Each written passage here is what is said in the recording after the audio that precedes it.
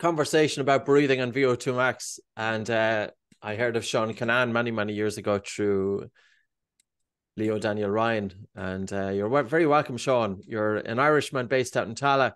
Just a little bit of background on yourself. Sure, Patrick. Thanks for welcoming me. So I am the owner and chief tester of a company called Health Matters. So I set Health Matters up in 2011, where we've gone on now to be, or I am, one of the most active and experienced testers in all of Europe. And I'm just about to go over my 20,000th VO2 test. So I've seen a lot, I've done a lot, and I thoroughly enjoy what I do, working with a wide variety of clients and athletes over them 11, nearly 12 years. And I think the conversation that we're going to have is whether, well, first of all, for anybody who is listening, that some people will understand about VO2, but just a little bit about VO2, VO2 Max. What influences it, and is it genetic? Is it training? Is it, what, a little bit of background about it? So VO2 Max is your gold standard fitness test. Has been available, or used to be only available in hospitals, universities, very time consuming, expensive cost. We brought it into Ireland, what are we talking, nearly 12 years ago. I was working with it in Australia 15 years ago, where it's a lot more accessible to your general public at the moment. Traditionally, still very much so related to sport. So many people will get it done at numerous different times of the year to assess their current fitness levels. We work with, and it's also used as a parameter to enter into some jobs like the police force, the fire brigade, the army. We do work with underwater welders. We do work with clinical trials on the effects of exercise in the Coombe Hospital here. So there's a lot of variety in it, traditionally mostly aimed at sport. Now, within a VO2 test, there is lots of other measurements that we will look at. We'll look at heart rate elevation. We'll look at heart rate recovery. We'll look at training zones. We'll look at thresholds. And obviously, we'll look at oxygen utilization. We'll look at fueling sources, carbohydrate, fat. And a lot of that is massively influenced by how you breathe, what the function of the lungs are like. And to answer the question, can you change your VO2? Absolutely. A lot of genetics has got to play a role in it. But as we know, genetics loads the gun, environment pulls the trigger. So we can change and manipulate a lot of what we're exposed to with the correct training methods. Good stuff. I like that one. Genetics loads the gun and environment pulls the trigger. Very good. Yeah, I've heard it a few years ago. I said, I'm taking that one. Yeah, I know. It's good. It's good. So there's a number of factors then that are going to influence VO2. Is it the ability of the heart to pump? Is it the oxygen carrying capacity of the blood? Is it, in terms of respiratory, gas exchange going from the lungs into the blood? Is it influenced by oxygen delivery from the blood to the working tissues? What are them breaking it down into those factors? There's lots. Right. All of the above. If we look at the statement in regards to VO2, it stands for volume of oxygen. So it's the content of oxygen consumed per kilogram of body mass. So this is where the real individuality comes in. So the milliliters of oxygen consumed per kilogram of body mass, averaged over 1 minute. So it's always, people will come in and we will run them through a test. So let's look at the test, for example, before we go into the actual answer. We can do a VO2 test as a run test, a bike test, or a road test. And it's a progressive overload. So starting off at a really low intensity of your given sport, and it's a progressive overload. And we'll continue to ramp you up and up and up as long as you can. And that's where we're going to see that quantity of oxygen demand being brought up and up and up until the client can't get to a certain level. When we look at the fractional exchange of gases, the different usages of oxygen, quantity of CO2 production, that's more influencing your energy system utilization. And that's something that I've been absolutely mesmerized by, having only recently, and you've mentioned Leo, recently enough, maybe last 5-6 years, worked with clients where they can manipulate the energy systems and the usage of oxygen a lot more. But VO2 is the volume of oxygen consumed per kilogram of body mass, averaged over 1 minute. And in theory, the higher the VO2, the fitter you are. But remember, having a high VO2 is one thing, using a high VO2 is the next. Is it at some point that you're actually running on air, and to the point that you get anaerobic? Or if I'm just totally misinterpreting it? So this aerobic anaerobic concept, so not traditionally, probably a much outdated view, and something that I would have fallen into the trap of, speaking about aerobic and anaerobic, aerobic with oxygen, anaerobic without oxygen. We know that's not true. We know we're physically unable as human beings to sustain or function life with no oxygen. What actually happens is when we're aerobic, we use a lot of oxygen, and when we're anaerobic, we just use a bit less. And to get a bit deeper into some numbers, in the air, both where we're sitting right now, there's 20.8% oxygen. When we inhale and exhale, the average usage of oxygen is only about 4% if we look at traditional kind of maybe mouth-nose or mouth-mouth breathing. And the further and the faster we go into exercise and the more aerobically developed somebody is, they might start to use 5% oxygen, 5.5% oxygen, still keeping them aerobic. And then when the body's demand, so what are aerobic and anaerobic are energy systems, when the body's demand for energy or to create ATP goes up, aerobically we start to fail. We can't create this energy solely relying on oxygen utilization. We're going to need now more anaerobic dominance. So we use more glycogen and we use less oxygen. Now, when we talk about less oxygen, you could be looking at as little as a percentage swing of 0.7%, 1%. You're still using people at the end of a test when they're completely anaerobic, fully glycogen reliant, are still using 3.7, 3.8% oxygen. So it's never to say that we're not using oxygen. That's just a wrong statement. But with the introduction of nasal breathing and my analysis that we run during testing, I've seen nasal breathers consume up to 7.5%, even 7.8% oxygen, which is phenomenal. And as a result, their aerobic capacity or aerobic function is going to last a lot longer. Now, straight away, you might think, well, what difference does that make? Well, if you're aerobic, you're efficient. So if you can run at really high intensities aerobically, you're going to be a very, very good, efficient endurance athlete. And that's what starts to separate fast, durable athletes than fast, not so durable athletes, because they're just not efficient. And efficiency in sport wins in a lot of issues, in a lot of cases. So the factors then that are going to why nasal breathing then plays a role. Okay, we know that during rest, that when we breathe through the nose, the partial pressure of oxygen in the blood increased by nearly 10% with continuous nasal breathing. We have very few studies on during physical exercise because it just doesn't get studied. So we also know with nose breathing that there's going to be an increase of carbon dioxide in the blood because it's not able to leave the body quickly enough. And the increase of carbon dioxide is going to cause hemoglobin, which carries oxygen, to release oxygen more readily to the working muscles. Is this what's playing the role in terms of nasal breathers having a higher VO2 consumption? I think there's too many factors to say yes or no. I think the real big impressive aspect of nasal breathers in sport is the efficiency in terms of that economy to be able to perform. Like we can have an athlete, let's say we have someone that's not a nasal breather come in and score a 72 VO2 max. And then we have a nasal breather that comes in and scores a 63 VO2 max. But if that nasal breather has a much higher aerobic capacity or aerobic function than the non-nasal breather who has a higher VO2, if we put them in an endurance event, that nasal breather is going to win because they can run much more economical than the non-nasal breather due to numerous different factors. So if we look at this aerobic anaerobic turnover, what starts to be produced massively when we're anaerobic is hydrogen ions, and they slow contraction expansion of muscle down, increasing the risk of injury, cramp, and fatigue. It's going to delay recovery time in between training sessions. And then the further we go into this anaerobic state, the more oxygen debt development, so to speak, is occurring. Now, we're not completely oxygen starved, but the body isn't happy. It's not efficient. So the efficiency aspect and what I've seen with my testing is just the strength and the power of the filtration system or the higher oxygen utilization through the nose has a much longer knock-on effect for economy in sport. And then remember as well, the further we go into endurance events, the higher oxygen utilization, the higher quantity of fat burning. So a lot of speak or a lot of talk will be about this increasing your fat max, your body's ability to utilize fat during exercise.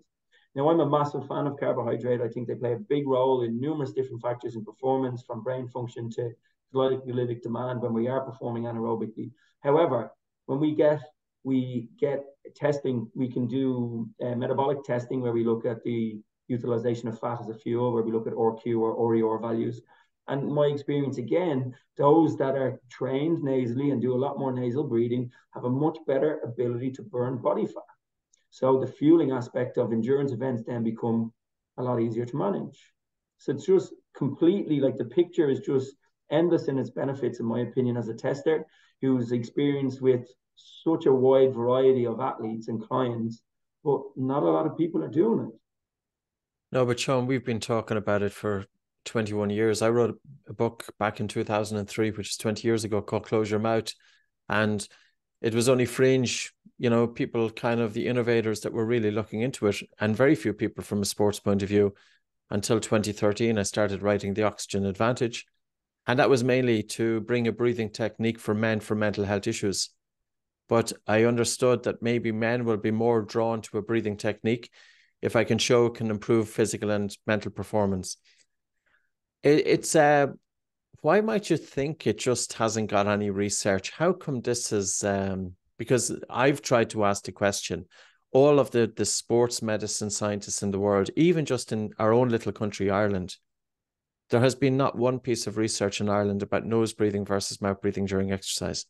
And I could list many, many benefits, and I'm sure you can too in your own experience of it, yet it's not getting any research. Would you have an idea why or what needs to be done? In terms of research, no. In terms of an opinion why people don't do it is because I think there's a massive ego problem in sport. I think people think they're a lot better than what they are. And I also think people are very impatient to develop a completely different journey, procedure, concept that we've ever been taught. And I think we're too quick to not accept what we know could be a massive advantage for someone. And even using my own training, I know when intensity gets higher, nasal breathing is more difficult. Do I know it works? Yes. Do I know the advantage of it? Yes. Have I implemented it strictly where it's going to make me a better athlete? No. Why haven't I done it? Because I haven't dedicated myself to it enough. But I think that's the problem, is that once the awareness, and I speak about it to everybody that comes in, I can see when people are nasal breathers. They don't tell me they're nasal breathers. I look at the data, we look at the fractional exchange of gas, and I go, oh, you're a nasal breather. And they're like, yeah, I tried to nasal breathe there as long as I could until I got to a certain point. So once they get to that certain point, I think they're unwilling to still train themselves to get past that point. They just accept, okay, this is the point that's too difficult now. Now I'm going to go nose mouth, or now I'm going to go mouth mouth. Off air, I spoke about, like, I've only ever had one person, and I remember I've done nearly 20,000 tests. I've only had one person ever complete our full test nasal breathing. And he's James McManus. He's going to be the first Irish person to climb Everest without supplementary oxygen. He's training with Leo, one of your original, or who he originally trained with yourself. And he is phenomenal what I've seen him do, but he was the first person completed. Normally, we get to maybe a 5-minute kilometer, maybe a 4:40-minute kilometer before somebody will start to go nose mouth.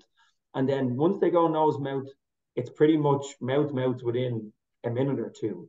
And that's that first turn point, once they break down or once they get out of that nose, it's the beginning of the end for them, because maybe they're trained to a certain degree to deal with that. And then everything breaks down internally and the body just can't deal with what's happening. Okay, I think this is interesting. So we'd have to ask the question then, what makes an athlete to be able to sustain nose breathing during a complete test? And those factors that we would look into, and maybe you have your own ideas as well, is one is boat score. And also we use another test called the maximum breathlessness test. And basically boat score is a measurement. It's an indirect measurement of chemosensitivity to carbon dioxide. It's quite an objective test. It's not a perfect test. The maximum breathlessness is a measure of the upper limit of tolerance of breathlessness, both from a psychological, but also from a physiological demand.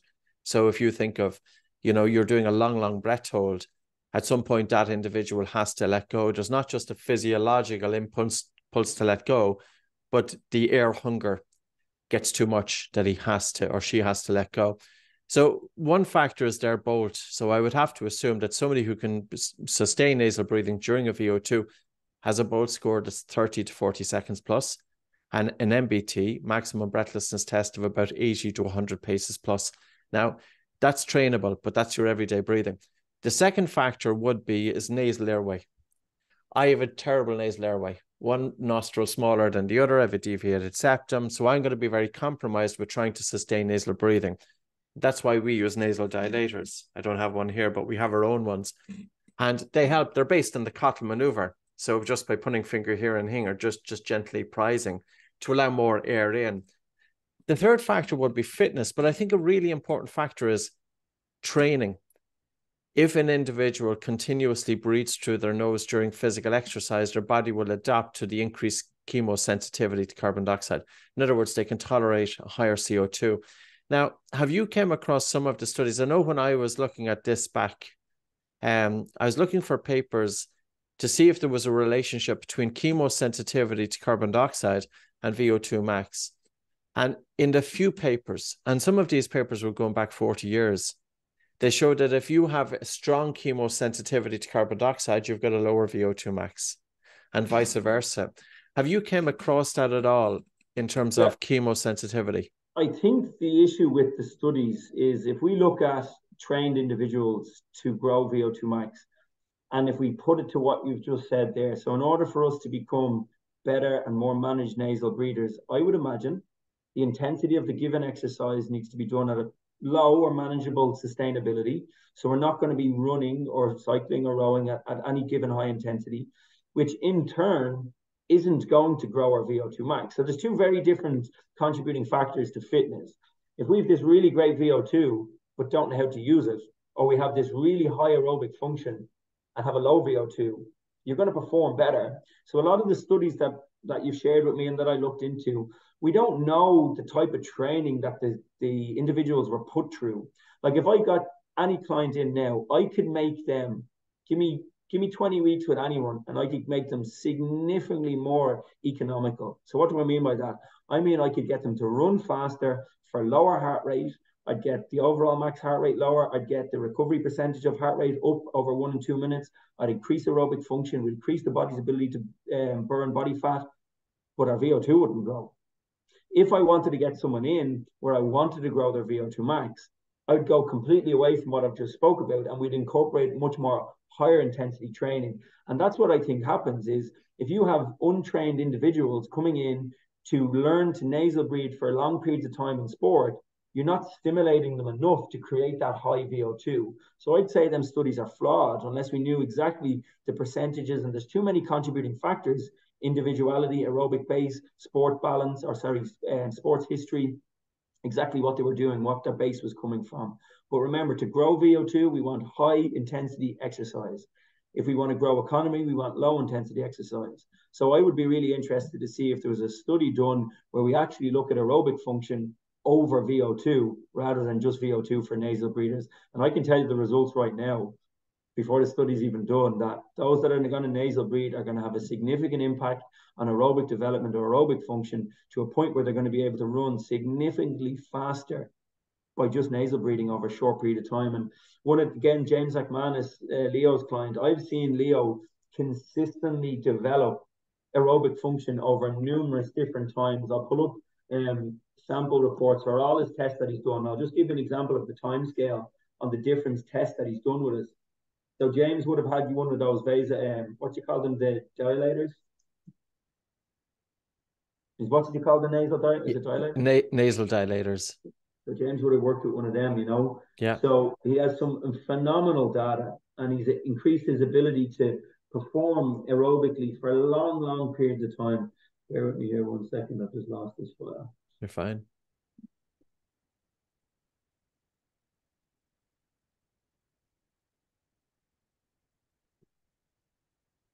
Yeah, it's been a really interesting journey with him to see just the progress that he's got. And let me see here, with 4 sample files.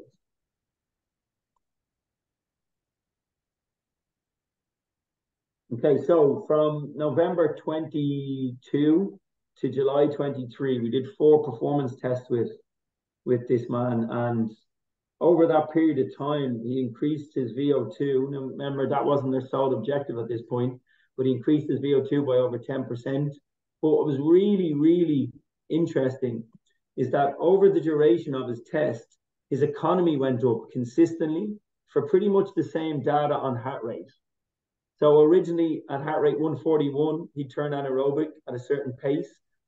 The following 3 months later, he turned anaerobic a kilometer an hour faster for 1 beat lower of his heart rate. In March 23 this year, his anaerobic threshold went up another 0.5 of a kilometer and a percent on gradient. And then our last test we did with him was July. His anaerobic threshold identification point was at 141. So if we look at within a year, he'd put 2 kilometers an hour and 1% in gradient for a lower heart rate at threshold. Yeah, it's phenomenal. All James was doing was nasal breathing, but he was nasal breathing controlled training based on heart rate zones as well, which we'd identified through training. His recovery has gone up by 12% in a minute and has gone up by 16% in 2 minutes. His overall max heart rate has decreased by 7 beats. His length of test has gone up. It's phenomenal what I've seen this man do. Now, James is dedicated. I know that for a fact. And having worked with him prior to working with Leo, what you tell him to do, he does.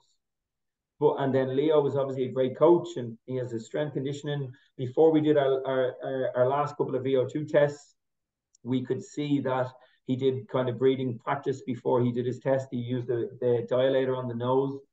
We also did metabolic analysis with him, and his body's ability to burn body fat in a state of rest, so on a day-to-day, had massively increased. What's called his RER value. He was so efficient for much longer durations of just day-to-day movement and in exercise. So we're looking at less than a year there. But I don't think people are willing to do that because ego plays a role and they're not willing to park their ideas of success. But we know it works. You know more than anyone it works. I know as a tester that sees this data day in, day out, just how beneficial it can be for people. I don't know, Seán. I don't know why they don't research it. I really don't. I think that is the problem. I genuinely feel if a researcher was there, and because there's a lot going on with it. Just coming back, so in terms of we have nasal breathing, and of course, when you switch from mouth to nose breathing, air hunger is stronger, and you're not going to go with your full work rate intensity for that duration, and because the air hunger is too strong with nose breathing versus mouth breathing. We also know after a few weeks, maybe 6 weeks, 8 weeks, that the air hunger diminishes and tolerance to carbon dioxide increases. And you spoke about the fraction of oxygen, expired oxygen is less. Now, I'm also wondering about superimposing breath holds during that training. So we do breath hold training whereby we would take a normal breath in and out through the nose, pinch the nose and hold. And some of them involve sprinting for 40 meters. So it's high intensity. There's a recovery for about 30 seconds before a sprint again, 40 meters on a breath hold. A recovery for 30 seconds. And we do about 5 to 8 reps. Now, normally we do five reps to a set. If breath holding was superimposed on nasal breathing training, would that then make a difference to VO2 max? In other words, we're not just reliant on nasal breathing. Is there any role for breath holding in this? To be honest, I don't know. I'm not exposed to it enough to be able to give you an answer, but I would imagine with that higher intensity training with the breath holds, it would absolutely stimulate growth in what should be capacity or growth of VO2, because that higher intensity stuff is going to be what stimulates the growth in VO2. What distance? Is it more time or is it distance that you're looking to cover when you're doing the breath hold? Like we know 400 meters or less are going to be key to stimulate growth in VO2 max. Like generally 400 meters is our goal where we're going to be smashing them out. 400 meters for people are going to take a couple of minutes, you know. So 400 meters or less is generally going to be the biggest stimulating factors for VO2. So with them breath holds, I don't see why it wouldn't work. It depends on the breath holding. You know, if we're working with recreational athletes, we typically go with a lower intensity. If an athlete is well warmed up, we go with high intensity. We do repeated sprintability. But instead of doing repeated sprints with mouth breathing, we would do it with breath hold. And it's normally 40 meters. The thing about it is as well, there's a very, very small rest or recovery between each rep. And So blood gases wouldn't have recovered before you do a repeated sprint again on a breath hold. But we would normally expect the blood oxygen saturation to drop down to about 85%, 80%, or even 70%. It's severe hypoxia. You know, normally if an individual sprints with their mouth closed, or if they sprint with their mouth open, blood oxygen saturation will drop down to about 95%, maybe 94%. If they sprint with their mouth closed, it might come down to 93, 92%. If you do a breath hold during a sprint, you'll drop it down into the low 80s. Sometimes it's 70s. We don't want it going below 60s because there's a risk of the body passing out. But I suppose the other factor is that during the long breath hold, while oxygen is going down, carbon dioxide can't leave the body through the lungs. So carbon dioxide is increasing. And this in turn then is going to, because you talked about hydrogen ion the last time. So if hydrogen ion is implicated in causing fatigue, if we get the human body during training, we disturb the blood acid-base balance. In other words, we lower blood oxygen saturation. There's not enough oxygen getting to the working muscles. The hydrogen ion coming from the working muscles doesn't get oxidized. It associates with pyruvic acid to form lactic acid, then dissociates into lactate and hydrogen ion. Now, on the other hand, you have carbon dioxide. Carbon dioxide in the blood will form carbonic acid, then it dissociates into hydrogen ion and bicarbonate. So you have hydrogen ion coming from the drop to oxygen, and you have hydrogen ion coming from the increase of CO2. And this then will cause adaptations inside the muscle compartment to delay lactic acid. So buffering increases such as proteins, phosphates, and to a lesser extent bicarbonate. You know, that could be an interesting one as well in terms of VO2. I'm not sure if it has been tested. I don't know. I think though, like in the background of all of that, like the develop of oxidative tissue to mop up this accumulation of byproduct is going to occur with that.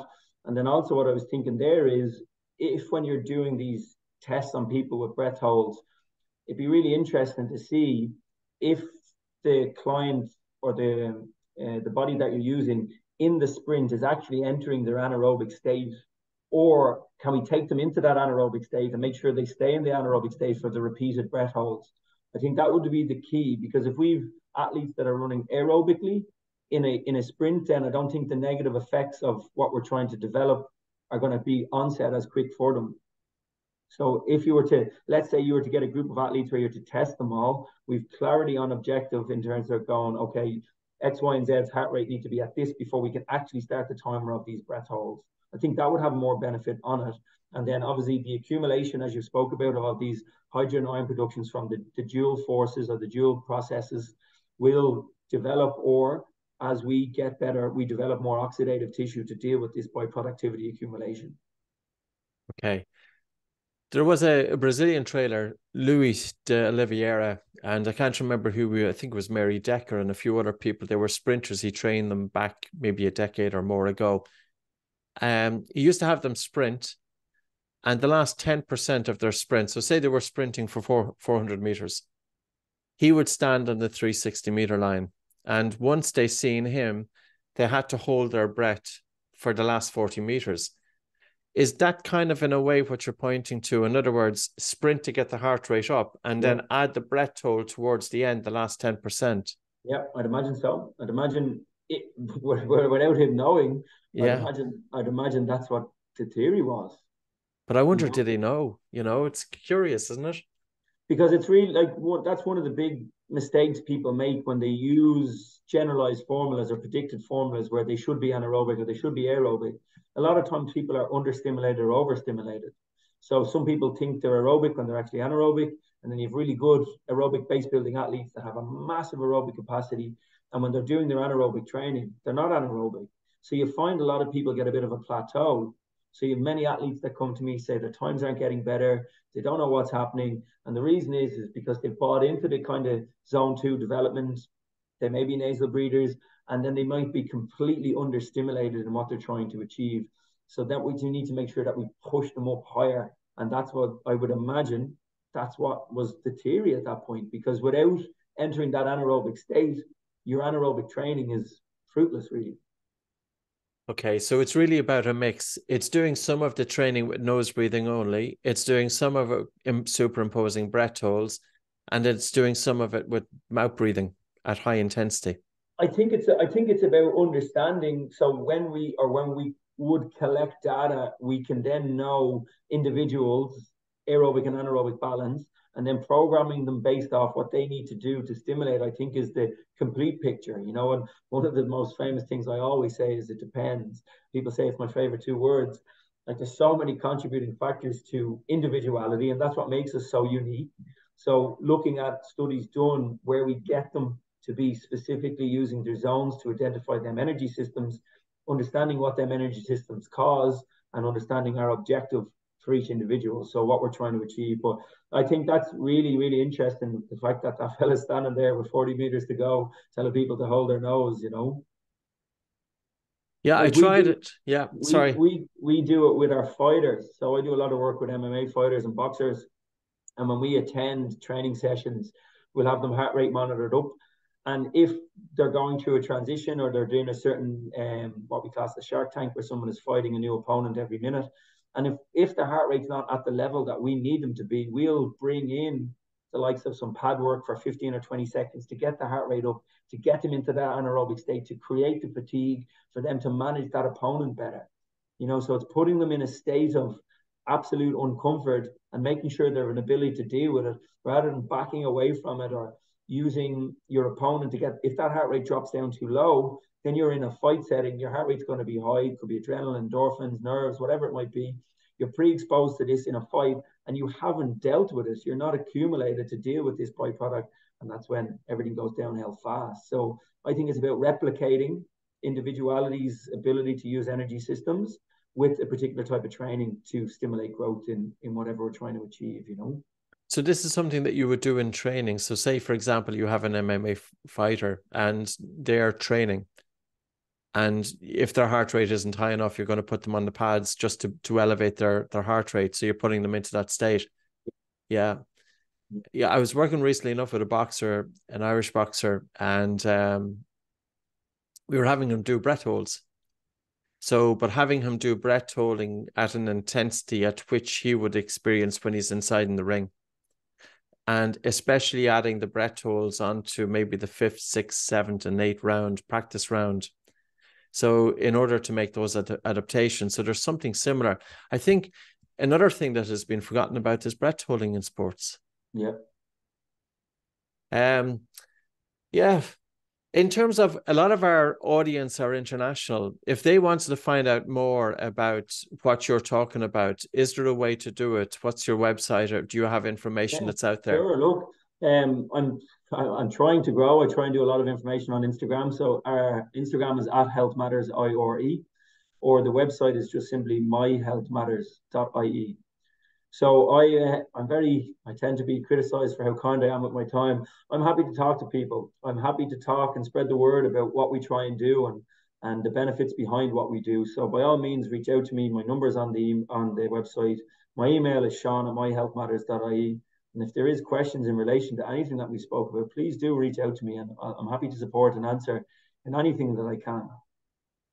From what you have observed over the last 20,000 clients, and in terms of a training protocol that people could bring in, do you see a role? What would you say is the ideal? I know you're very specific and you're saying it depends, but say, for example, in terms of bringing in a training regime, when people, for example, are doing warm-ups, should they be doing the warm-up with their mouth open, mouth closed? Should people be learning to breathe with functional breathing during rest and during sleep and during physical exercise? I'm just kind of curious in your take there, given that you have seen benefits and changes. I think I think it will tie in nicely with one of the biggest issues that I think is prevalent in all sport, and the likes of Peter T is banging the drum about it at the moment. This zone 2 or low intensity zone training, people don't do enough low intensity training. And I think that contributes to many different factors because they're not aerobically developed then.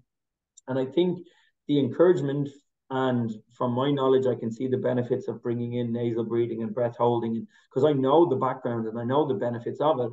But I think we're fighting a losing battle because ego is too high and we're not willing to do the easy stuff easy and the hard stuff hard. A lot of times the problem with people's training is these days is that The easy isn't done easy. So the hard isn't done hard. So they're in middle of the road on everything. So they're not under or overstimulated. They're just performing badly in all aspects of their training. When we get hold of people and we understand them and we drill home to them that less is more, quality over quantity, I think that's where, okay, we're on a low intensity aerobic day today. We're going to do more nasal breathing. Like I talk about when people are on a zone 2 day, increasing water consumption, getting more sleep, making sure they're higher quantity of vitamins and minerals in that day. And people are like, oh no, I'm just going to go for a zone 2 run, but not change anything else. And I'm like, no, that's not how it works. We want your body to be complemented in many different aspects. And if we tie in, so if we think about the bigger picture, we're working with an athlete closely. I'd be like, okay, on these days, we want to do this sort of breath work. On these days, we're going to have to do this. But the buy-in has to be there. The buy-in, unfortunately, I think isn't there because, again, ego, I think social pressure.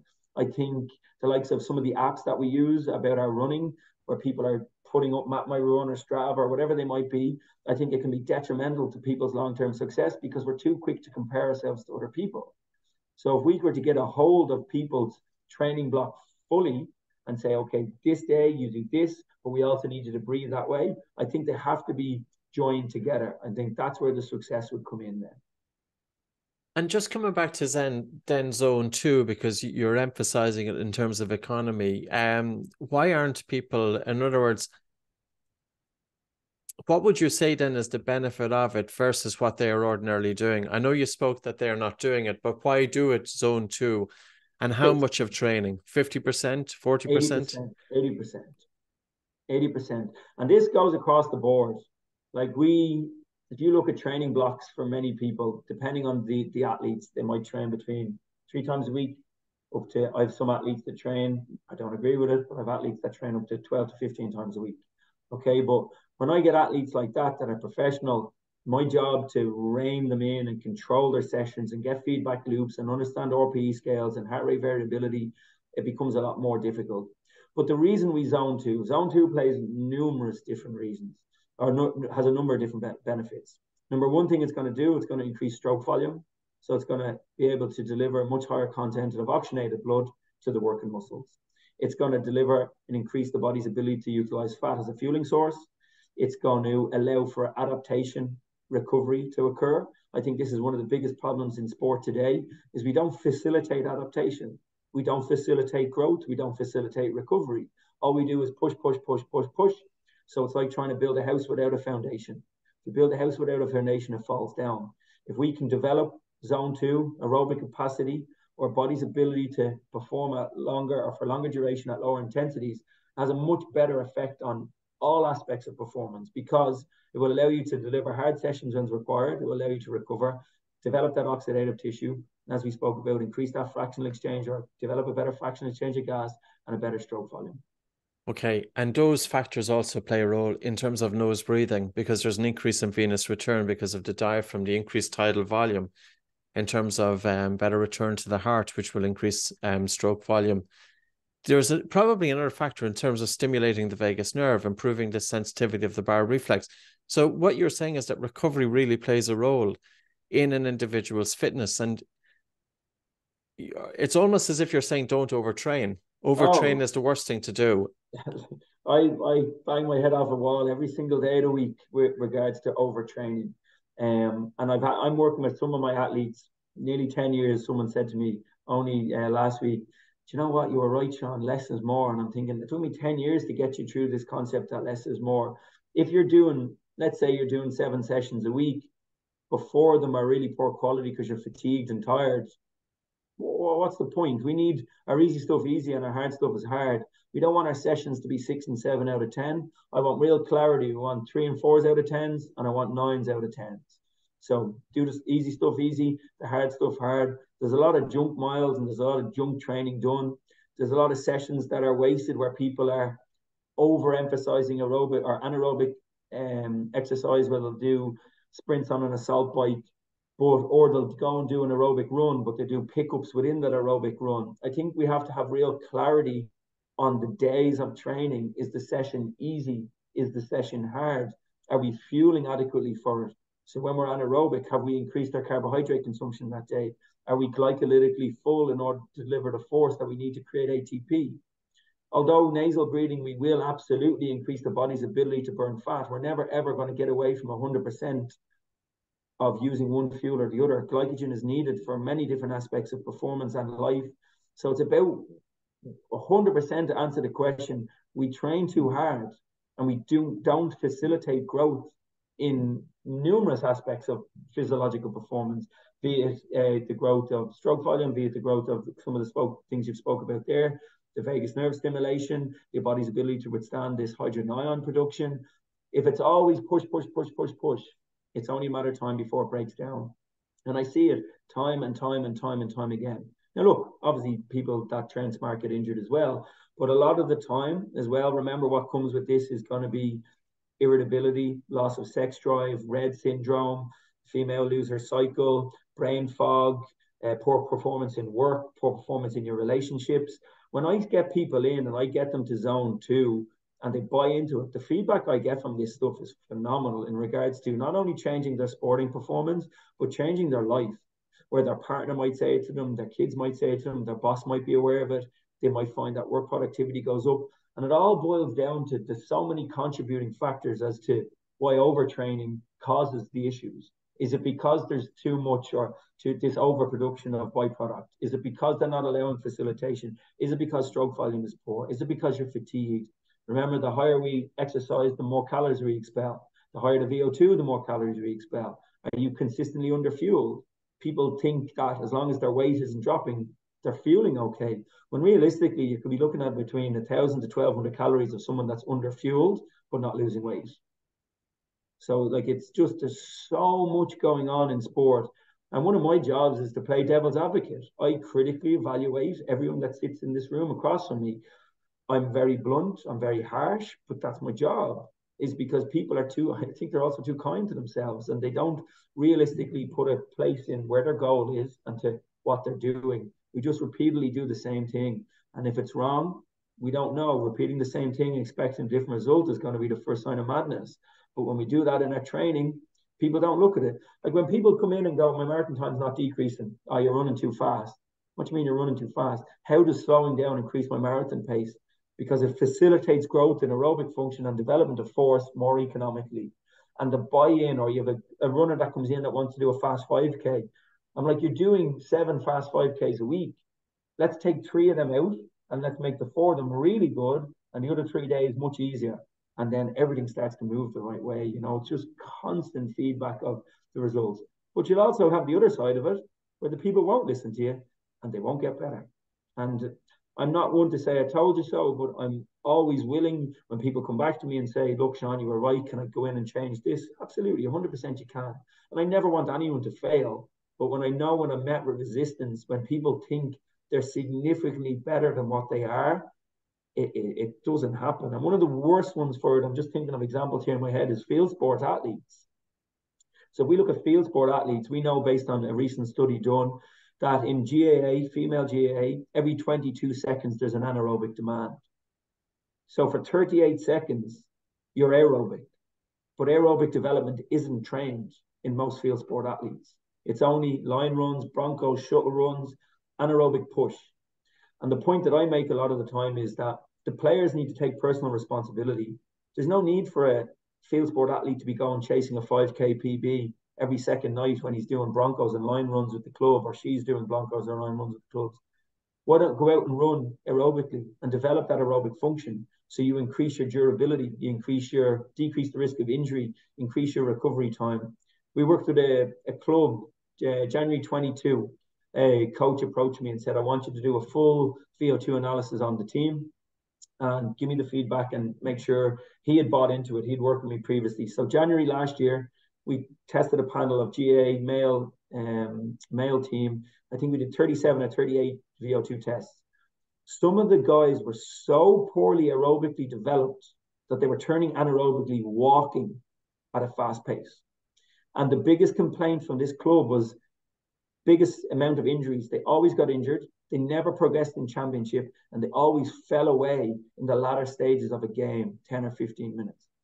So for 6 weeks, they were not allowed to do any anaerobic training.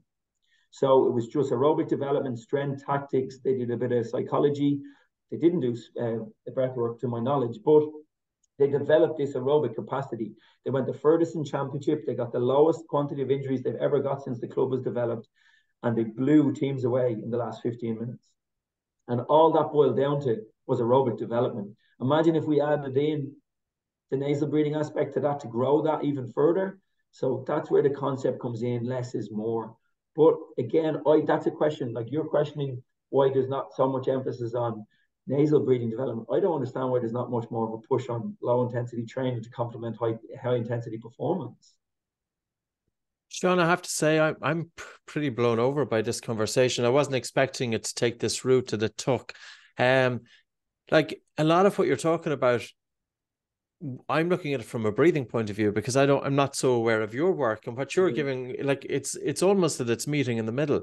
You know, we talk about injury, functional breathing versus functional movement. You can't have functional movement if you don't have functional breathing. Like the diaphragm is not just for respiration. Yeah. It's providing stabilization for the spine. We also know if an athlete's everyday breathing is poor, they are more likely to go anaerobic. And the reason being is because there's a reduced gas exchange from the lungs to the blood, but there's a reduced oxygen delivery from the blood to the tissues. And all of that can be changed. And I can only think about, and then you're talking about recovery, and I'm thinking about then athletes, say rugby players, who might have sleep disorder breathing and obstructive sleep apnea. They're stopping breathing during sleep. They're putting into this increased sympathetic drive. So their autonomic nervous system is in this state. And if they add then training on top of it, and ultimately the body at some point says enough is enough, and you see burnout, and you see chronic fatigue with athletes. So in a way, what you're saying is that chronic fatigue, and I've come across it, but I'm sure you've come across it many, many more times. It could be avoided in athletes if athletes... 100%.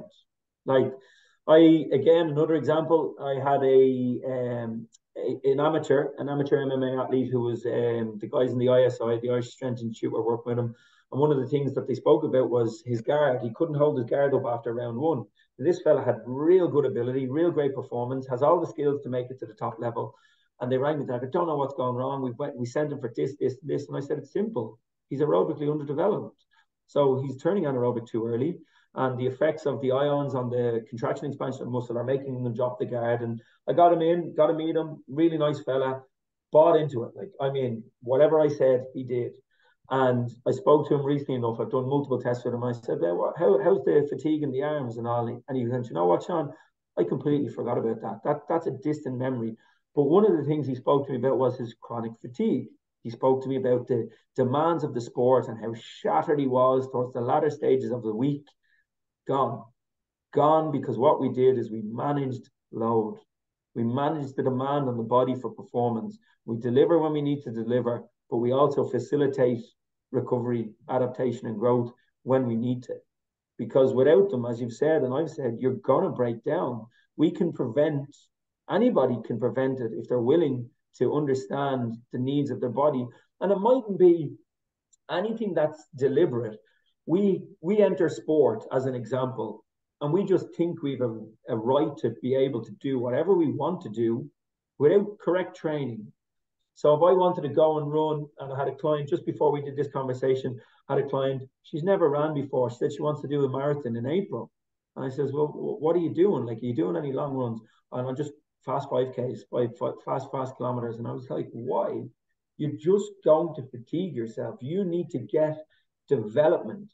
And when we identify aerobic underdevelopment or overemphasis on anaerobic onset, that's the issue. But it takes time.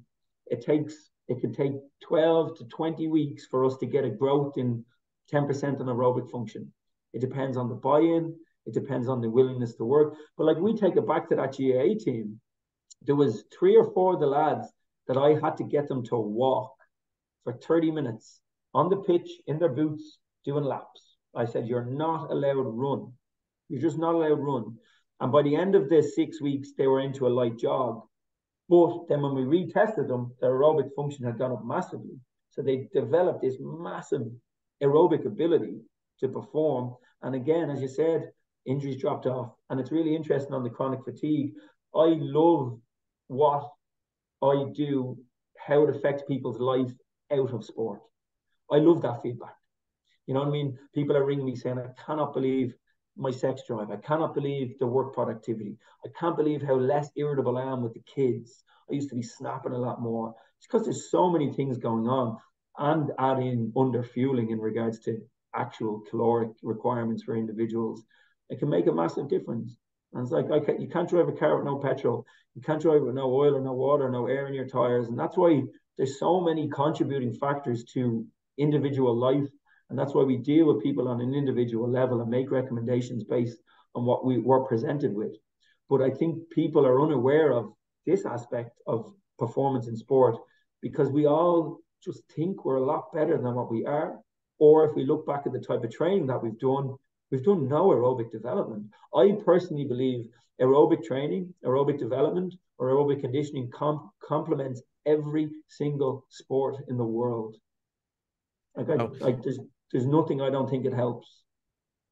So for somebody who's putting in this type of training, then where are you looking to see their heart rate? Is it going to be based on age, or are you looking between 120 and 140? No. So this is something that we have to be really, really clear on. Me sitting here right now, I cannot tell anyone what their heart rate should be unless we test them. So use me as an example. I have a really low heart rate. I can run 4 minute 30 kilometers, a heart rate 120. My max heart rate is 160. I have an older brother who was a competitive butterfly swimmer for many years. He's a max heart rate of 210. We share the same parents. We share the same DNA. We're exposed completely different. Another example, my daughter was born naturally, or sorry, my son was born naturally. My daughter was an emergency C-section. She has a much higher heart rate than he does because she was exposed to an environment of stress when she came in. So that vagus nerve is going to have a response where we're going to have a higher heart rate. So this is where mistake number one comes in, where everybody starts to run off a formula. 220 minus her age, 180 minus her age, a max 100-meter sprint, subscribe 30 multiplied by 0.75. And when people come into me and go, I'm always in the red zone, Seán, my straightaway answer is, you're not. I know you're not, because you wouldn't be here if you were. Or I can never. So when I use them formulas, I'm overtrained. So feedback for me is you're understimulated, you're undertrained. I know exactly where I am because I have frequent ability to test. But a lot of times people will use formulas that have them overtrained as well. So someone could have a really low heart rate, but this parameter or this zone that's been created using an algorithm has them consistently anaerobic. When realistically they say, I can never get into them zones. My coach says I'm not pushing hard enough.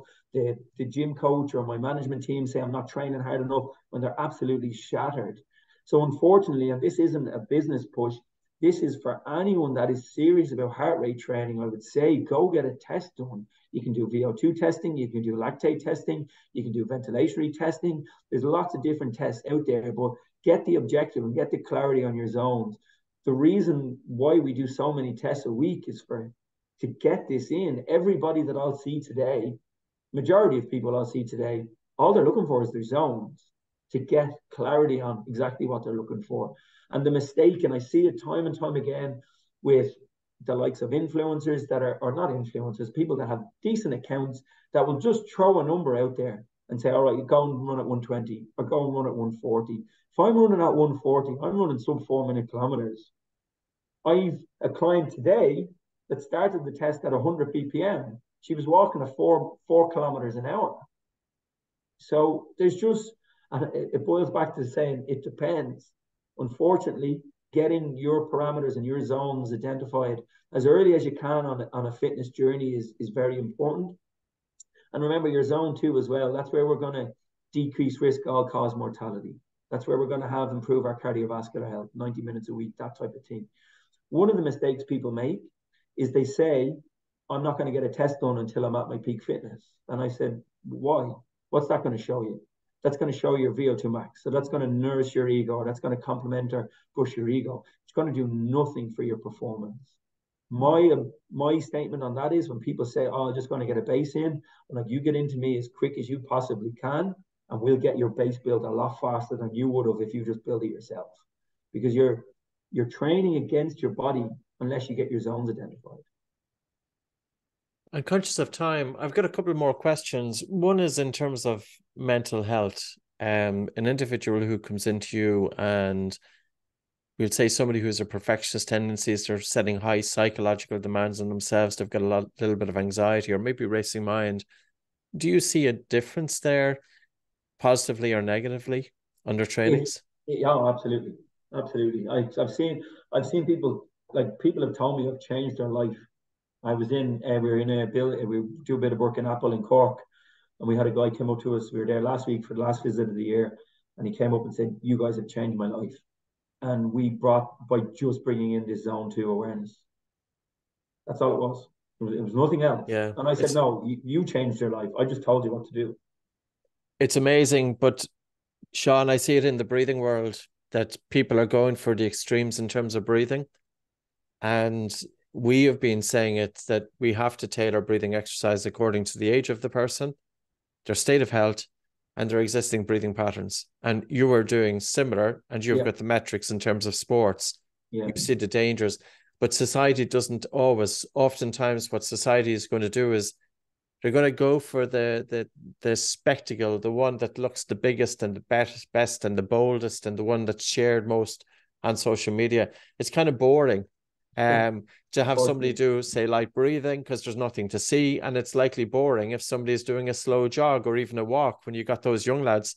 For those people, GAA is that's Irish, it's Gaelic hurling and football. So those of you who didn't know what sorry, I should have been GAA more. meant, Look it um, up. look it up and look up the game of hurling as well. It's the best Yeah. for me. It's the best game in the world. Um, so yeah, so Seán, it's been a pleasure talking to you. Just finally as well, so for people looking for your information, you're in Instagram. At Health Matters IRE, and then the website is myhealthmatters.ie. And my email is sean@myhealthmatters.ie. Please do reach out, give us a follow on Instagram, engage in the content. We do a lot of educational reels up there in relation to sport performance. So feel free to engage in them and ask me any questions that you may have. And Pleasure. one thing to finish up though on that last note, as you mentioned there, the low intensity stuff for the breathing is considered boring. It's not sexy, and that's the problem. You know, low intensity training isn't sexy, and coming home after a long run with not a lot of sweat and being able to proceed through your day unharmed or have no ill effects isn't considered to be training properly. When realistically, that's what a lot of people are missing out on. There's a power in it, though. No, for sure. It's been a pleasure. Thanks very much, Seán. Thank you very much.